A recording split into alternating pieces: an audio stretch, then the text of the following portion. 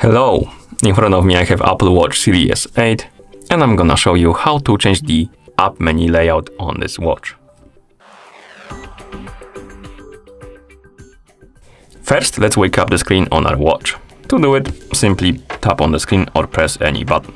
Now, let's open the app menu on our watch. To do it, press the crown button. And here we have the app menu. Now, to change the layout of this menu, press and hold on one of the icons. This will open this menu, and we have the category called View Options, and we have Grid View or List View. If you select List View, the apps will be listed in the list like this.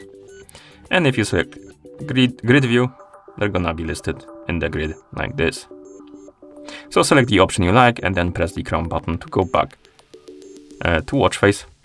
And that's how you change the app menu layout on this device. Thank you for watching.